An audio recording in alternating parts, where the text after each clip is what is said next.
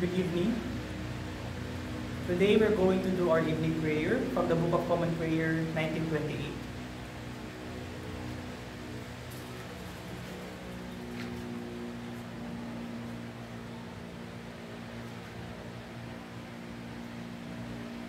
Let my prayer be set forth in thy sight as the incense, and the lifting up of my hands be an evening sacrifice. Let the words of my mouth and the meditation of my heart be always acceptable in thy sight, O Lord, my strength and my redeemer. Thanks be to God, which giveth us the victory to our Lord Jesus Christ. If ye then be risen with Christ, seek those things which are above, where Christ is seated on the right hand of God. We will say this together. Let us humbly confess our sins unto Almighty God. Let us all kneel. Almighty and most merciful Father, we have erred and strayed from the ways like lost sheep. We have followed too much the devices and desires of our own hearts. We have offended against thy Holy Ghost.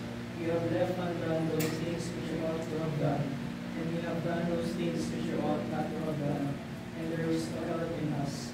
But thou, O Lord, have mercy upon us, miserable offenders. Spare thou those, O God, with precious faults.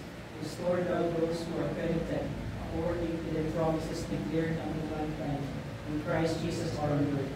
And grant, O most merciful Father, for his sake, that we may hereafter be abundantly righteous in sober life, to the glory of thy holy name, living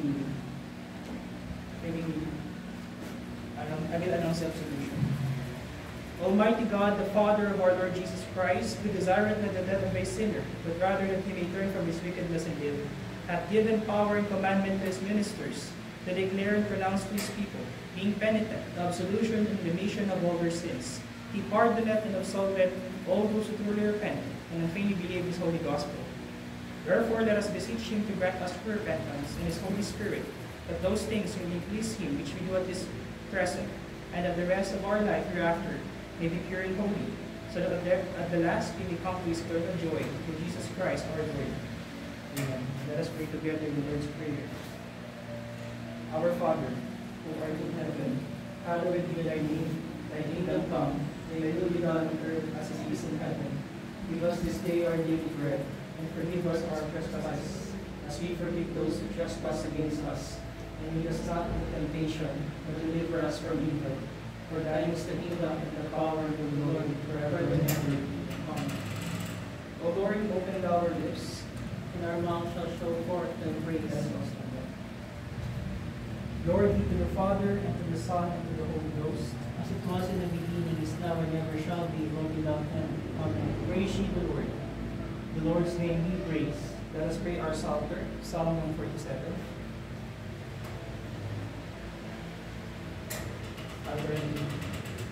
Praise the Lord, for it is good to sing praises to our God, for it is pleasant in a song of praises be. The Lord builds up Jerusalem, he gathers the outcasts of Israel. He heals the brokenhearted and binds up their wounds.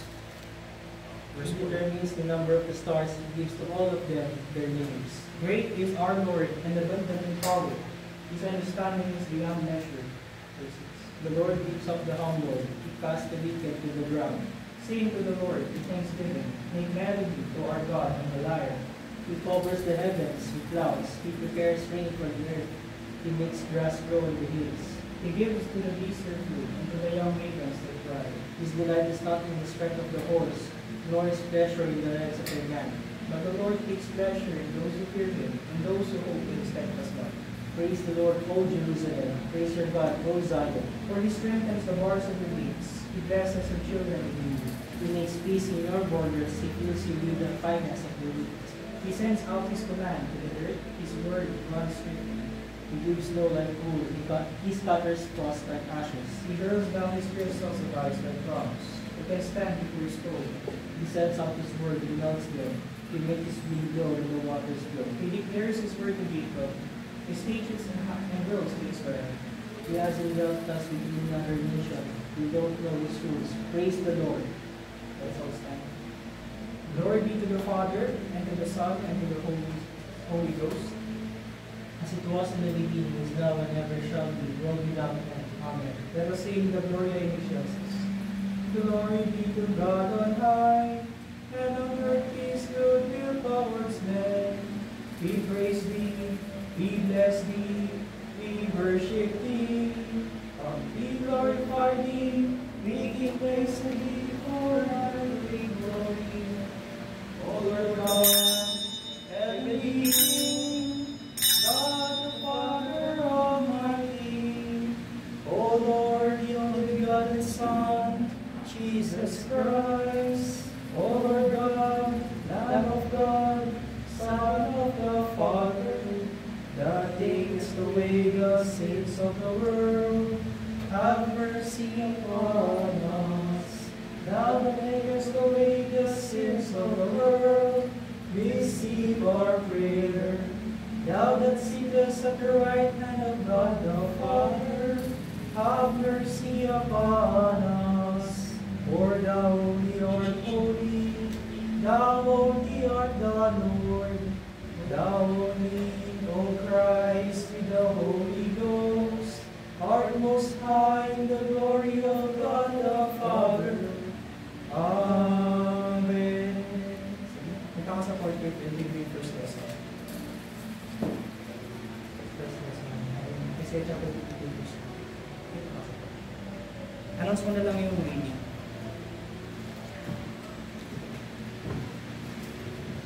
The reading is from Isaiah chapter 52, verse 1 to 10. Verse 1, Awake, awake, put on your strength, O Zion. Put on your beautiful garments, O Jerusalem, the holy city. For there shall no more come into you the uncircumcised and the unclean. Verse 2, Shake yourself from the dust and arise. Be seated, O Jerusalem. Loose the bonds from your neck, O captive daughter of Zion. Verse 3, For thus says the Lord, you were sold for nothing. You shall be redeemed without money. For thus says the Lord God, my people went down at first into Egypt to sojourn there, and the Assyrian oppressed them for nothing. Now therefore, what have I here, declares the Lord, seeing that many people are taken away for nothing? Their rulers wail, declares the Lord, and continually all the day my name is despised. Therefore my people shall know my name. Therefore in that day they shall know that it is I who speak, here I am. How beautiful upon the mountains, and the feet of him who brings the good news, who publishes peace, who brings good news of happiness, who publishes salvation, who says to Zion, your God reigns. The voice of her watchmen will lift up their voice. Together they sing for joy, for eye to eye they see the return of the Lord to Zion. Break forth together into singing, you waste places of Jerusalem, for the Lord has confronted his people, he has redeemed Jerusalem. Verse 10, the Lord has bared his holy arm before the eyes of all the nations, and all the ends of the earth shall see the salvation of our God. This is the end of the reading of the first Isaiah chapter 1, verse 10. Thanks be to God.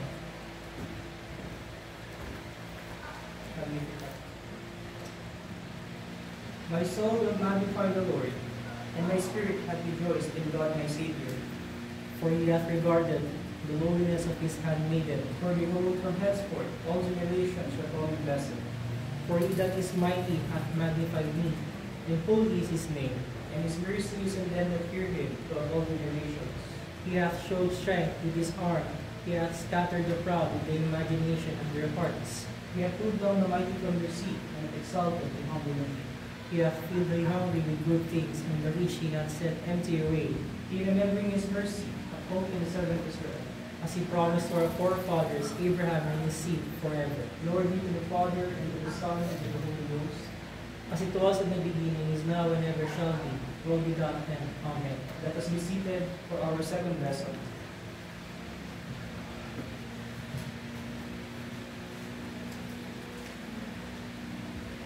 Our second lesson is taken from the Gospel according to St. John, the 20th chapter, beginning at the 24th verse. Now Thomas, one of the 12 called the twin, was not with them when Jesus came. So the other disciples told him, "We have seen the Lord." But he said to them, "Unless I see in his hands the mark of the nails, and place my finger into the mark of the nails, and place my hand into his side, I will never believe." 8 days later, his disciples were inside again, and Thomas was with them. Although the doors were locked, Jesus came and stood among them and said, "Peace be with you." Then he said to Thomas, "Put your finger here and see my hands, and put out your hand and place it on my side. Do not disbelieve, but believe." Thomas answered him, "My Lord and my God." Jesus said to him, "Have you believed because you have seen me? Blessed are those who have not seen and yet have believed." Now Jesus did many other signs in the presence of the disciples, which are not written in this book. But these are written so that you may believe that Jesus is the Christ, the Son of God, and that by believing you may have life in his name. Here ends the reading, the word of the Lord. Thanks be to God. Let us all stand and pray the Nunc-Dimittis. Lord, now let us thou thy servant depart in peace, according to thy word.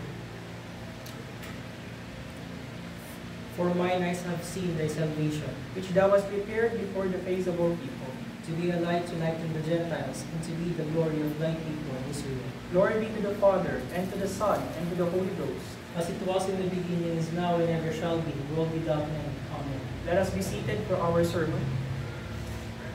Our sermon text is taken from Philippians chapter 3, verse 7. I will read the text. "But whatever gain I had, I counted as loss for the sake of Christ. Indeed, I count everything as loss because of the surpassing worth of knowing Christ Jesus my Lord. For his sake I have suffered the loss of all things, and count them as rubbish, in order that I may gain Christ, and be found in him, not having a righteousness of my own that comes from the law, but that which comes through faith in Christ, the righteousness from God that depends on faith, that I may know him in the power of his resurrection, and may share his sufferings, becoming like him in his death, that by any means possible I may attain the resurrection from the dead. Not that I have already obtained this, or am already perfect, but I press on to make it my own, because Christ Jesus has made me his own. Brothers, I do not consider that I have made it my own, but one thing is for sure. But one thing I do, forgetting what lies behind and straining forward to what lies ahead. I press on toward the right goal for the prize of the upward call of God in Christ Jesus. Let those of us who are mature think this way, and if anything you think otherwise, God will reveal that also to you. Only let us hold to what is true, hold true to what we have attained. Brothers, join in imitating me, and keep your eyes on those who walk according to the example you have in us. For many of whom I have often told you, and now tell you, even with tears, walk as enemies of the cross of Christ. Their end is destruction, their God is their belly, and their glory in their shame. With mind set on earthly things, but our citizenship is in heaven, and from it we await a Savior, the Lord Jesus Christ, who will transfer our lowly body to be like his glorious body, with a power that enables him even to subject all things to himself. So today we are still in the celebration of Easter, even though we might assume that every Lord's Day is a celebration or anticipation of the Lord's coming or the Lord's resurrection. But now we have here from our lessons regarding the resurrection of Christ. Paul says in verse 10 in the chapter 3 of Philippians, that I may know him and the power of his resurrection, and may share his sufferings, becoming like him in his death, that by any means possible I may attain the resurrection from the dead. So the context of this chapter is that Paul is counting rubbish, is counting loss, everything that he has gained, like from being a Pharisee, being someone who is in the highest council of the Jews, being someone from the tribe of Benjamin. He has a lot of things to boast about if people will be basing their righteousness from the works of the law. But Paul said that he counted all of these things as rubbish in verse 7. But whatever gain I had, I counted as loss for the sake of Christ. In verse 8, indeed, I count everything as loss because of the surpassing worth of knowing Christ Jesus my Lord. So it means that Paul is saying that whatever gain he had from the law, whatever things he had gained from it, he counted as nothing. Because of what? Because of surpassing worth of knowing Christ, his Lord.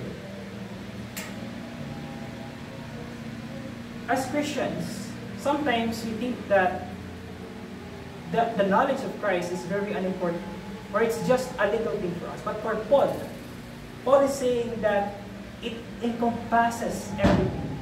The knowledge of Christ, knowing Christ as his Lord, he counted everything as rubbish. He counted them as nothing. For his sake, he said, I have suffered the loss of all things and count them as nothing. Count them as rubbish. Count them as dung. He treated it as if nothing in order that he may gain Christ. What are we doing in order to gain Christ? Are we doing these things like Paul? Like he counted everything as dung? He counted everything as rubbish just to gain Christ? Paul has the comfort of a good life in being a Jewish leader, being a Sanhedrin himself. But Paul has counted this as nothing because he knew Christ. Brothers and sisters, whoever listening to me this evening, our challenge is we should imitate Paul, imitate him in his faith. Do we count things as rubbish for Christ? Or do we treat them as important than Christ? Do we treat our work, our life, our family, our relationship as idols, as something that we can replace Christ for? No. We should not be brothers. We should press on toward that upward call, as Paul said in the same chapter. In verse 14, I press on toward the goal for the prize of the upward call of God in Christ Jesus. Do we do that? This is a challenge for us, even especially in our time right now, that there are a lot of people who is compromising their faith in Christ because of the relationship, because of the things that can pass away. It means that you do not know Christ. You do not know Him yet. Because if Christ is everything for you, you will count everything as rubbish. You will count everything as useless and dumb because you know Christ. And knowing Christ will surpass anything from this world. It surpasses. The knowing our Lord surpasses everything. Because everything in this world will pass away. But the Lord will remain forever. And also Paul said in verse 10, that I may know Him and the power of His resurrection, and may share His sufferings, becoming like Him in His death, that by any means possible I may attain the resurrection from the dead. That I may know Him and the power of His resurrection. What is the power of His resurrection? The power to be freed from sin, the power to be freed from the fear of death, from the power to be freed from the tyranny of Satan. Is that our goal? Is that we want to do? To know Him and the power of His resurrection? How do we have that? The power of His resurrection. Dear brother, we have died with Christ, and we have been raised in Christ in baptism. That in our baptism, we have shared in His life, death, and resurrection. That Christ's righteousness is our own righteousness. That His Christ's death is our own death. And that Christ's resurrection is our resurrection. That is our comfort, dear brothers and dear sisters. The power of Christ's resurrection, and that our sufferings are conformed to the suffering of Christ. That our suffering is not anymore that is useless or rubbish or anything that is not connected. Or like the brother, our sufferings have been redeemed by Christ. Everything that we suffer in this world is nothing worth comparing to the glory that will be revealed in us in the last day. That everything we suffer in this world, it's nothing comparing to the glory that will be revealed to us in the resurrection. That's why, dear brothers and sisters, we must press on. We must focus and set our minds on Christ. Set our eyes, fix our eyes on Jesus and on His death and resurrection. That we count things as rubbish because of Christ. Because Christ already did all of these things for us. Our salvation, our election, our sanctification, our righteousness. All of these things have been obtained for us already in Christ. Then what can we lose? What can we lose if we believe in Christ? The world, the flesh, the surpassing glory of this world, the vain offerings of the pleasures of the flesh. All of these things will pass away. But knowing Christ, it will never pass away. Dear brothers, let us with Paul in verse 17. Brothers, join in imitating me. Keep your eyes on those who walk according to the example you have in us. Join in imitating Paul. No wonder this church is named after Paul, St. Paul's Reformed Church. But yeah, we should imitate Paul. Imitate his example of following Christ, of knowing Christ and His power, the power of His death and resurrection. And lastly, dear brothers, I exhort you, as Paul said in verse 20, but our citizenship is in heaven, and from it we await a Savior, the Lord Jesus Christ, who will transform our lowly body to be like His glorious body with the power that enables Him even to subject all things to Himself. Our citizenship is in heaven. Isn't that something that we should think of? Our citizenship is not here on earth. It's in heaven, where God dwells. The heavenly Jerusalem, the innumerable angels, the place where there's no death, there's no sin, and there's no condemnation. That's our comfort as Christians. Our citizenship is in heaven, not on earth. Not on these things that pass away, not on these things that are corrupted, but in heaven. And from it, Paul says, we await a Savior. We await someone who will save us from this body that is corrupting, from this life full of misery. Who is the Savior? The Lord Jesus Christ. And what will He do when He comes again? Paul said, who will transform our lowly body to be like His glorious body. Just as Christ has been raised from the dead and dieth no more, we will be like His.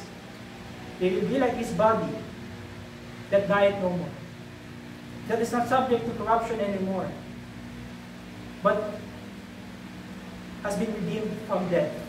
That is our comfort, dear brothers and sisters. That by the power of God that raised Jesus from the dead, we will also be transformed by Him from our lowly body to be like His glorious body.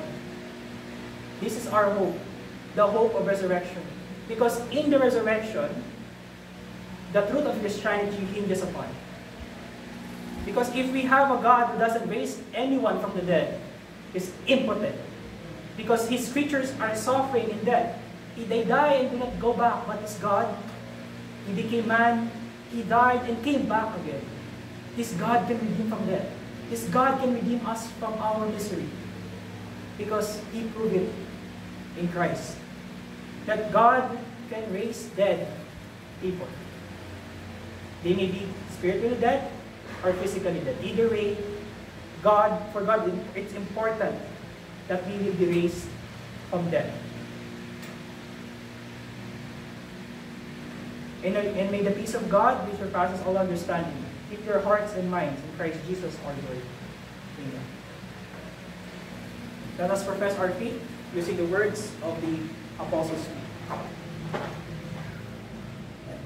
I believe in God, the Father Almighty, maker of heaven and earth, and in Jesus Christ, His only Son, our Lord, who was conceived by the Holy Ghost, born of the Virgin Mary, suffered under Pontius Pilate, was crucified, dead, and buried. He descended into hell. The third day He rose again from the dead. He ascended into heaven, and sits at the right hand of God the Father Almighty. From thence He shall come to judge the quick and the dead. I believe in the Holy Ghost, the Holy Catholic Church, the communion of saints, the forgiveness of sins, the resurrection of the body, and the life everlasting. Amen. Let us read.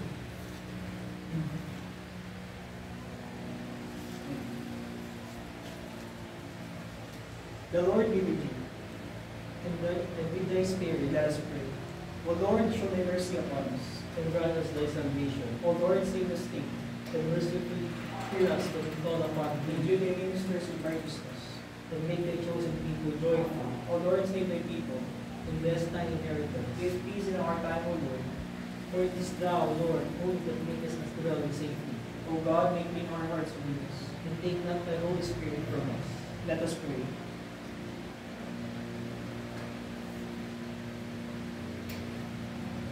Almighty God, who through thy only begotten Son, Jesus Christ, has overcame death, and opened unto us the gate of everlasting life, we humbly beseech thee that, as by these special grace preventing us, thou dost put into our minds good desires, so by the continual help we may bring the same to good effect.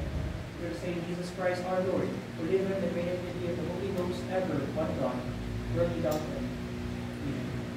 O God, from whom holy desires, all good counsels, and all just works to proceed, give unto thy servants that peace which the world cannot give, that our hearts will be set to obey thy commandments, and also that by thee, we being defended from the fear of our enemies, and pass our time in rest and quietness, through the merits of Jesus Christ our Savior. Lighten our darkness, we beseech thee, O Lord, in thy great mercy, defend us from all perils and dangers of this night, for the love of thy only Son, our Savior, Jesus Christ. Let us prepare ourselves for the Lord's Supper.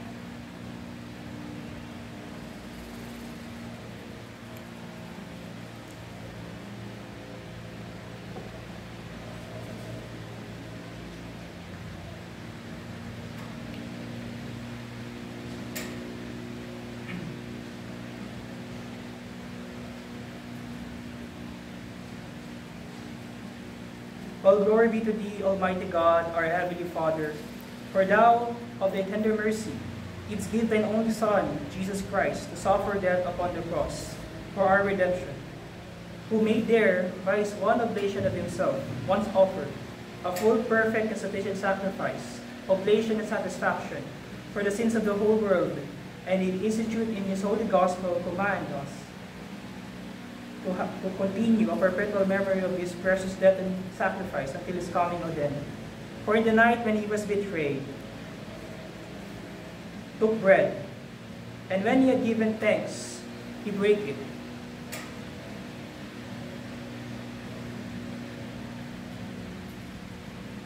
and gave it to his disciples, and said, "Take, eat. This is my body, which is given for you. This do in remembrance of me." And when he had given thanks, he gave it to them. He took the cup, and when he had given thanks, he gave it to them, saying, "Drink ye all of this, for this is my blood of the New Testament, which is shed for you and for many, for the remission of sins. This do as oft as you drink it, in remembrance of me."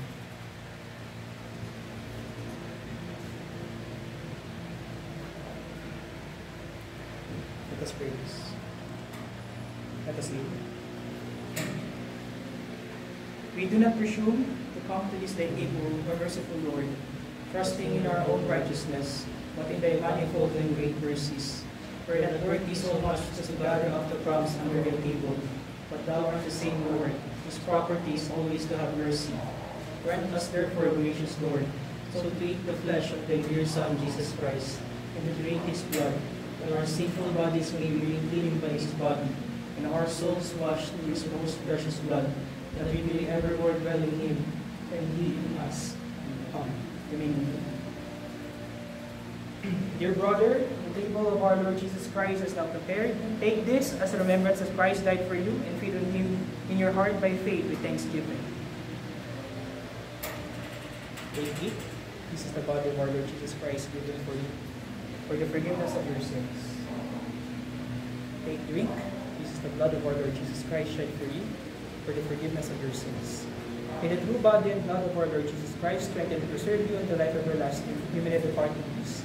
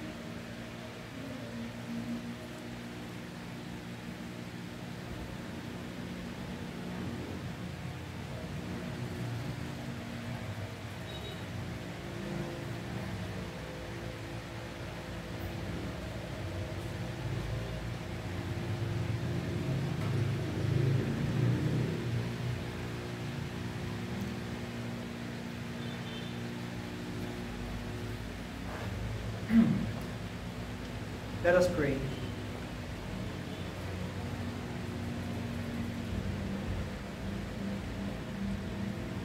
Almighty and ever-living God, we most heartily thank Thee, for that Thou dost vouchsafe us, to feed us who have duly received these holy mysteries with the spiritual food of the most precious body and blood of Thy Son, our Savior, Jesus Christ, and thus assure us thereby of Thy favor and goodness towards us, and that we are very members of incorporate in the mystical body of Thy Son, which is the blessed company of all faithful people, and also are heirs through hope of our everlasting kingdom, with the merits of His most precious death and passion. And we humbly beseech Thee, O Heavenly Father, so to assist us with Thy grace, that we may continue in that holy fellowship, and do all such good works as Thou hast prepared for us to walk in. Through Jesus Christ our Lord, to whom with Thee and the Holy Ghost be all honor and glory, world without end. Amen. For the blessing. The Lord bless you and keep you. The Lord make His face to shine upon you and be gracious to you. The Lord look down upon you with favor and give you peace. In the name of the Father, and of the Son, and of the Holy Spirit. Amen. Amen. Amen.